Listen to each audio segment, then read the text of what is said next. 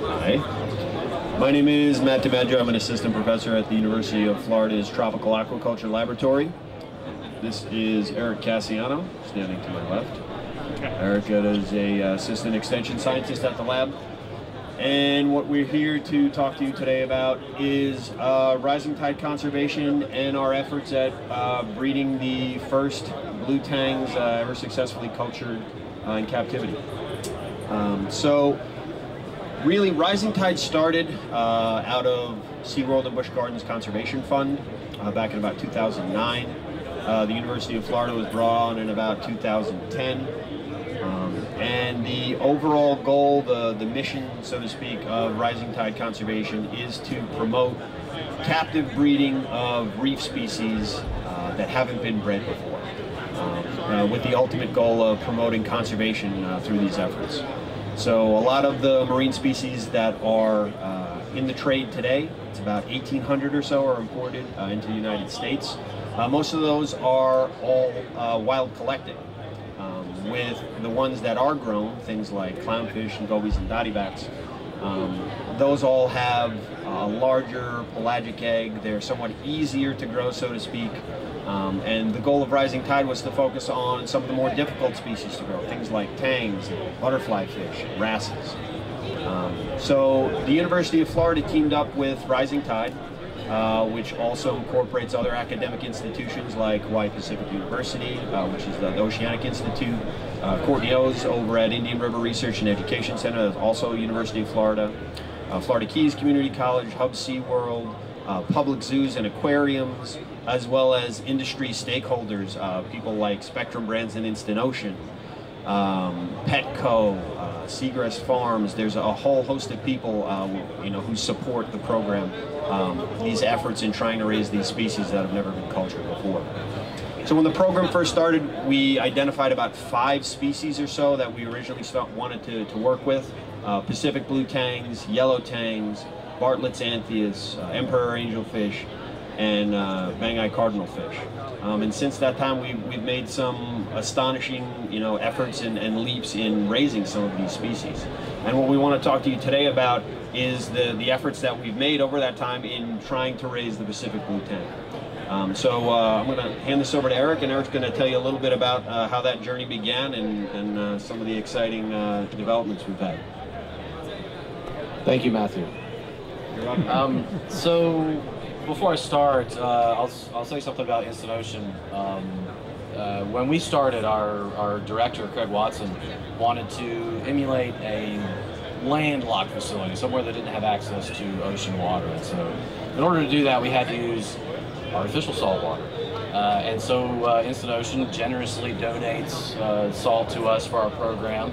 And it's with honor and proud to say that we're the only facility that has grown any of these ornamental fish, the tangs exclusively, that uses Instant Ocean. And without that, we would probably really still be bickering about what would be the best saltwater source anyway. So the fact that they gave it to us for free sort of took that out of the equation, which is a wonderful thing and fabulous. So when we first started looking at Pacific blue tangs and wanting to grow them, we had no clue what we were doing and no clue where to start. We were getting eggs from public aquariums, most specifically Columbus Zoo and Aquarium.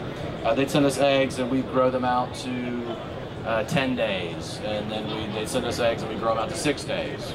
We eventually acquired some brood stock and had our own eggs spawning, nightly or every week or so, whatever. And sometimes we'd have success and grow them out to 15 days, and then sometimes they'd die at day 3.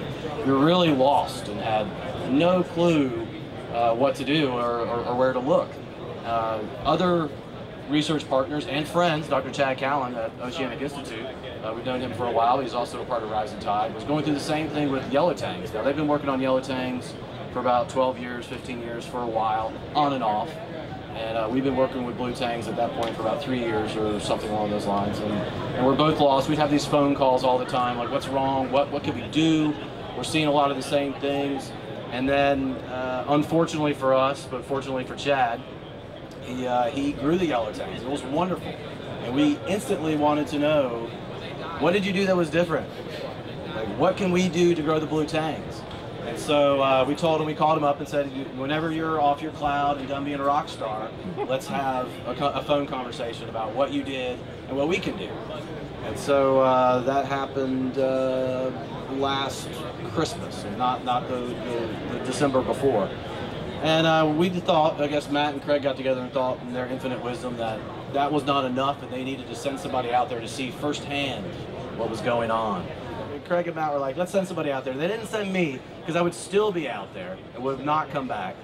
They sent Kevin, who was a biologist with us at the time, and Kevin came back with a few things that we weren't doing that we thought we might implement that would help us, and that is exactly what happened. We implemented some of those things, and lo and behold, we grew blue tangs. And when we first got the spawn, it was May 25th of last year, and it was 3 consecutive spawns. We eventually stocked 50,000 eggs into a 1,000-liter tank, and kept our fingers crossed and just started plugging away from there. When we hit day 20, things look different, things look wonderful.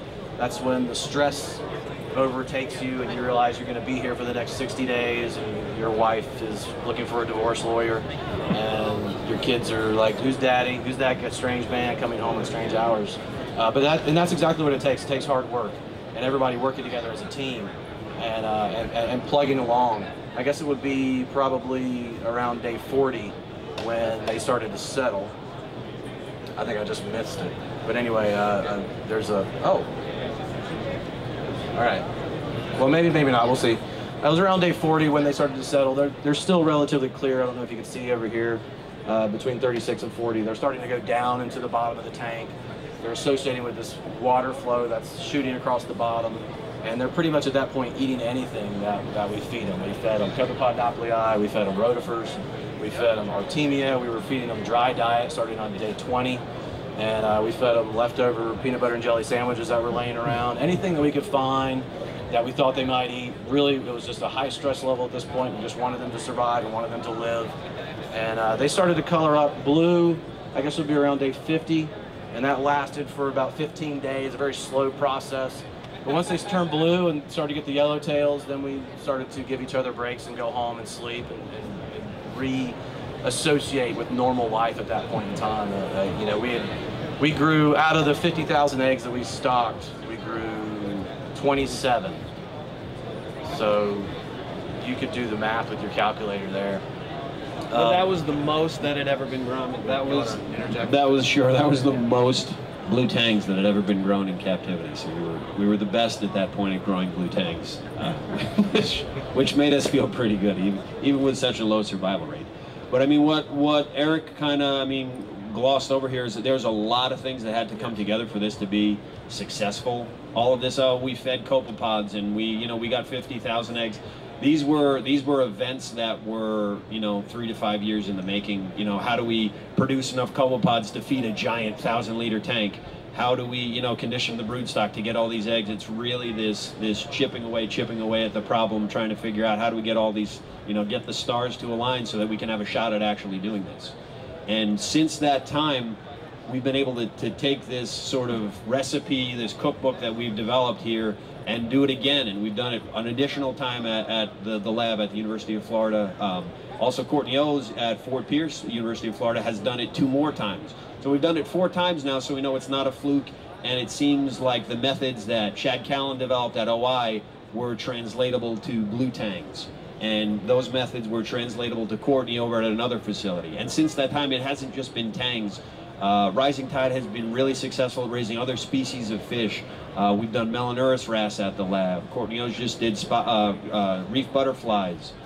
Chad and Avier out in Hawaii have done long-nosed butterflies and Hawaiian cleaner wrasses and Klein-eye butterfly. So there's a lot of species and families of fish, the wrasses, the butterflies, the tangs, that people said, oh, you're never going to be able to do those. And Eric was one of those people, and I was like, well, absolutely. Blue tangs, this is going to be, it's going to be 10, 15 years. And that's what it took Chad, but through the information sharing, which is a big part of what Rising Tide Conservation is, we were able to take the 15 years it took them, collaborate, share that information, and get blue tangs down to 5. And since then, butterfly fish have been, falling in a couple years of research, and wrasses in a couple years of research. So the developments are accelerating, and we're really gaining momentum. And again, a lot of that is due in part to this collaborative nature between not only academic institutions, but with industry, with stakeholders, with our farmers that are in Florida and scattered across the country, with input from them and wholesalers, you know, collaborating on projects with industry stakeholders like, you know, Instant Ocean, who wants to support these kinds of efforts and supplying us with, you know, the infrastructure and salt, and people supplying tanks and pumps and everything that you could need to get this project off the ground. We've had a tremendous amount of support. And that's really something that I think is amazing about this initiative, is just all these different entities coming together, everyone working towards the common goal of figuring out, okay, how do we produce some of these really difficult to rear species, and how do we accelerate this process? And Judy St. Ledger deserves a huge amount of credit for, you know, really spearheading this effort too. It's really exciting, you know, to be a part of something like this. Yeah, I don't have much more to say. That was actually well said. Yeah, in-kind donations, just like the sea salt through Instant Ocean, financial contributions, and also, you know, the tenacity of Judy Judy St. Ledger, who heads up Rising Tide, to keep on us to share information, because oftentimes we get caught in our own little worlds and don't do that, even though we're friends and everyone has known each other forever. But yeah, it's the sharing of information and the push to continue to do this, and we're really on the cusp of fantastic things. The yellow tangs were done last year, blue tangs were done. It's almost like common now to have grown a blue tang, and I hate to say that, because you're absolutely right. 5 years ago, I would have told you there's no way that was going to happen. But yeah, here we are, and who knows what'll be next? Commercial production of tangs. That's the next step. So anyway, that's all I have to say. All right, that was quick, but thank you very much.